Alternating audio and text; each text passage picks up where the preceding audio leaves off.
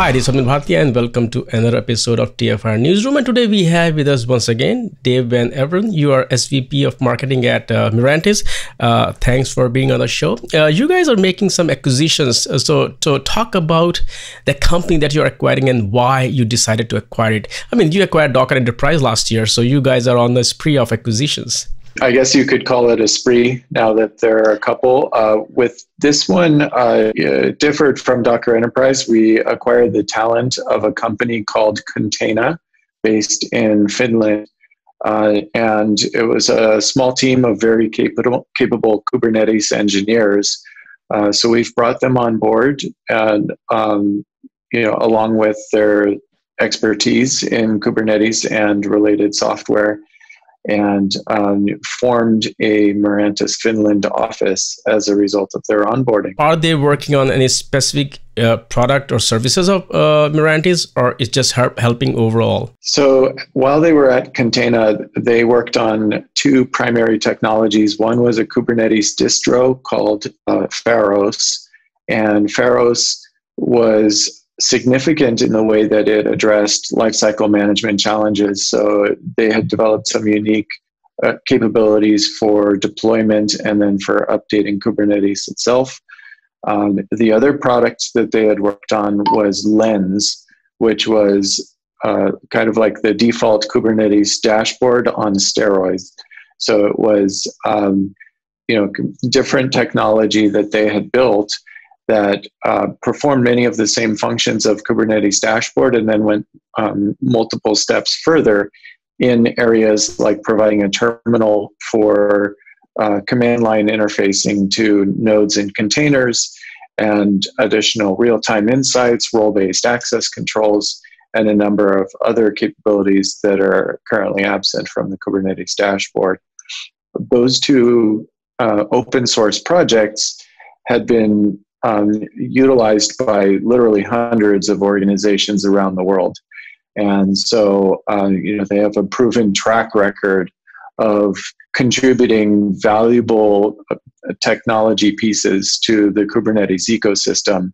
And we saw an opportunity to bring them on board and, basically capitalized on that opportunity as quickly as we could. And how do you plan to integrate these two products with the Mirantis offerings? We're looking at it. Many of the things that they had addressed in Pharos, for example, are things that we're addressing with some of our Kubernetes as a service related features. And so we saw it as more of an opportunity to fold in the expertise that those folks were bringing with them. The technologies themselves as open source projects will continue, and we are evaluating whether there's a way to incorporate those technologies into our product portfolio. I think it's more likely that the capabilities those products provide will inform our roadmap. And so we, have identified through those products a number of capabilities that were resonating in the market, and we want to make sure that we provide the best possible Kubernetes experience and the fastest path to modern applications for companies. And what does your roadmap look like for 2020? KubeCon is coming up, so a lot of activities will be there around that. But in general, can you talk about that? Yeah. 2020 is going to be a major year for Mirantis. So we're weeks away from launching the first Docker Enterprise release since the acquisition happened. It's on track. It has potentially even more significant capabilities than what Docker Enterprise 3.0 brought to market. So we're really extremely proud of the work that the team has done to quickly integrate and not miss a beat, essentially, with product development. Following that, we're also hard at work on merging the Mirantis CAS capabilities that we announced at KubeCon last year with Docker Enterprise, and providing multi-cluster management and continuous automated updates with advanced lifecycle management capabilities to the Kubernetes that's already within Docker Enterprise. So that will be our first unified release, and that's months away, let's say. So around the middle of the year. And then we have some really exciting things that are looking like they'll roll out towards the end of the year, related to application management. And so I think we have an exciting roadmap. We've been talking to a number of customers, both Docker Enterprise as well as Mirantis customers, about the roadmap, and feedback has overwhelmingly been positive. Our customers are truly excited by the direction that we're taking the technology. If you look at Mirantis, the company has been evolving. You had stakes in OpenStack, you toyed with Spinnaker, and now Kubernetes. So when I look at Mirantis today, what are the technologies that you're betting on? What are the technologies you're shedding, as a baggage, or not that much invested in? We're definitely embracing Kubernetes as the open standard on which enterprises will base their journey towards modern applications. So Kubernetes itself has an ecosystem of technologies that comes with it. And so when we speak about Kubernetes, we speak about full stack Kubernetes, which includes that ecosystem, let's say, a couple dozen components in a typical cluster deployment. But that's not a complete picture either.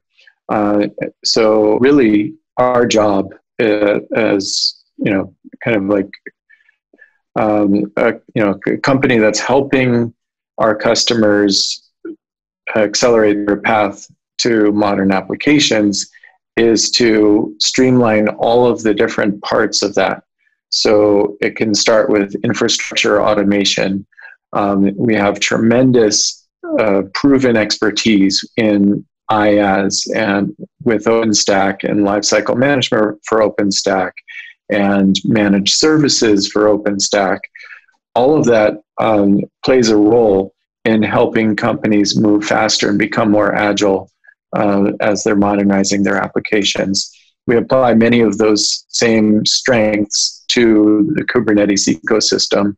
And then you mentioned Spinnaker. We've also developed and launched a number of professional services related offerings around application modernization and helping our customers write code that is based in microservices architecture, or integrate CI/CD pipelines, or modernize the tooling for CI/CD to better support cloud native patterns, and all of those things that our services team provides are complementary to the technology.